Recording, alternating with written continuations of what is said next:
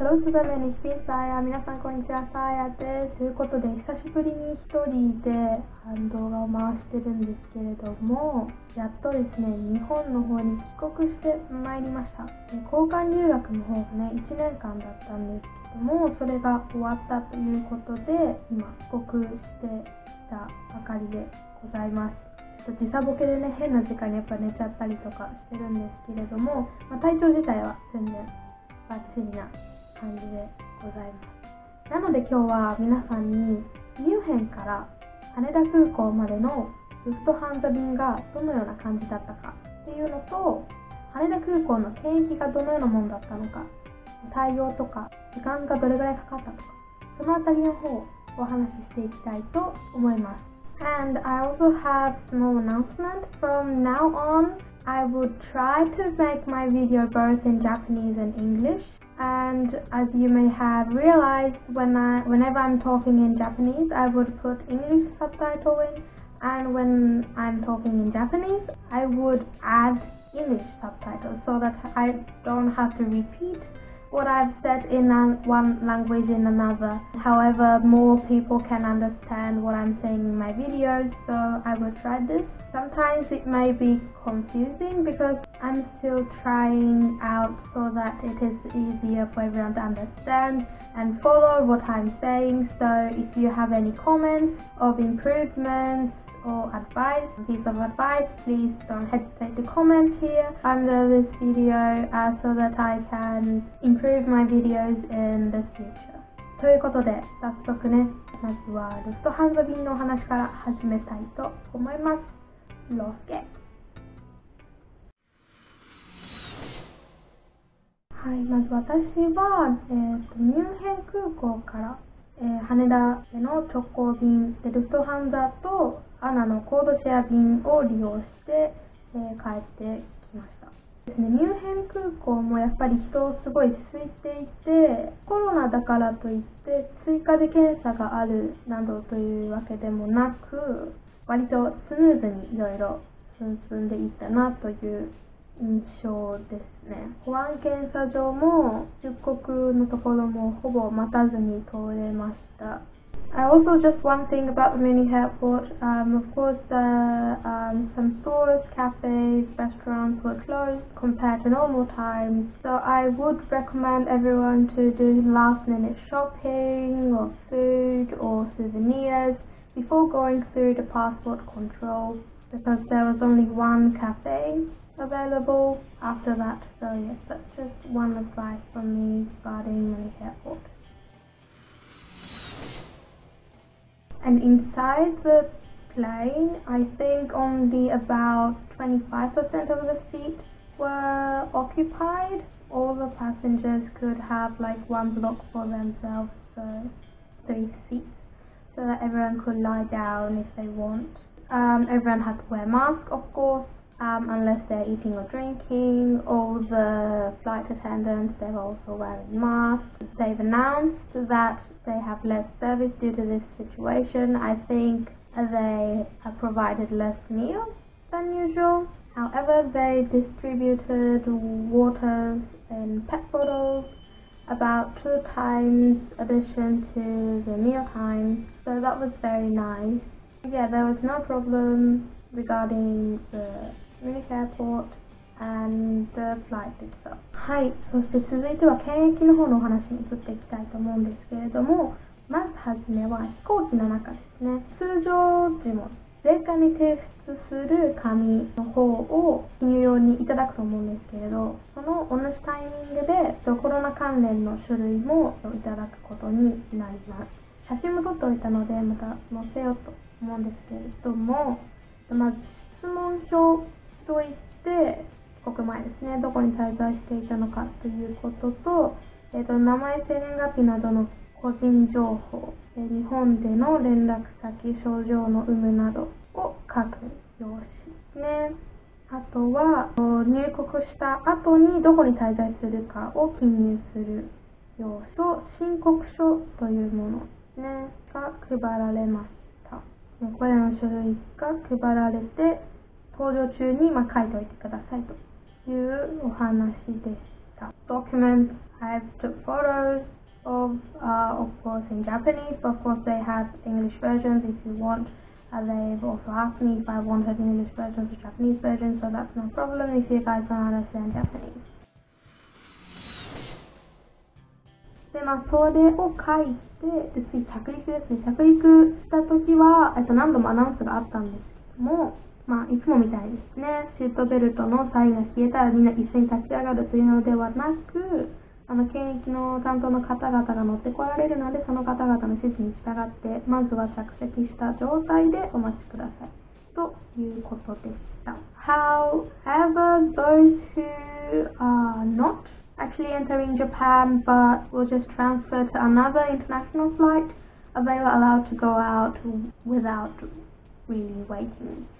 I thought they were a bit confused because we were all just told to stay there, but then suddenly they were told that you can go out, so just prepare to go out, and they were like, oh my god, we're gonna go out now. So they had no problem. Most of them were flying to Philippines, Manila. So anyway, they would have those announcements also in English. So if you are just going through Japan and not entering or something, please just wait for the announcement that will be made in Japanese and English. And for other people, so who would enter into Japan,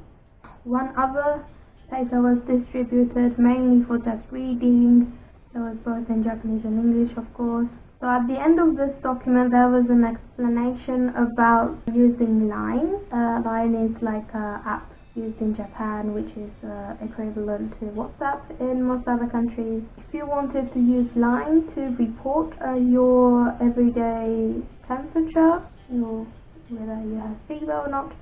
and all other conditions, instead of via email, you could sign this document and hand it in if you want, and if you think that's more convenient for you, it is one option. ということで、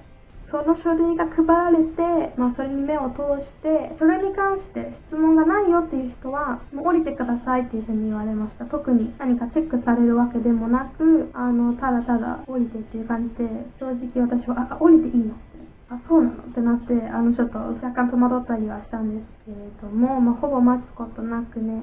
結局降りまして、そして、ずっと歩いていくと、私より先に飛行機から出た方々がもうまとまっているところがありまして、そこから係の方が検疫のところまで連れてってくださいました。そこで検疫がどのように進むかっていうのプロシージャーの紙が配られまして、それに沿ってね、だいたい進んでいたという感じです。初めに説明を受けて、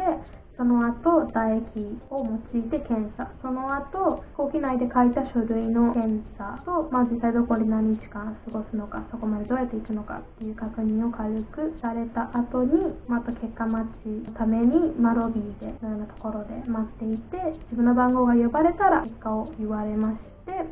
その後、もう一度交通手段と泊まるところなどを確認されて、その後は通常通り入国審査、荷物回収、税関を通って到着ロビー、通常の到着ロビーという感じになっております。検疫のところはね、写真動画など撮影禁止だったので、ちょっと実際のものを見せることはできないんですけれども、実際に検査をするところではですね、荷物を置く机の台があって、そこに荷物を置いて、で一人一人、選挙の時のようなパネルで仕切られたようなスペースで配られたこの容器にですね、唾を入れて、そしてそれを提出してという流れです。書類の確認の後に、待合のスペースに行くんですけれども、その際に待合のスペースの方には自販機がないので、書類確認していただいたところで、もし必要な場合は買っていってくださいということでした。で、待っている間はトイレなどは一応自由に行くことができるというような感じでした。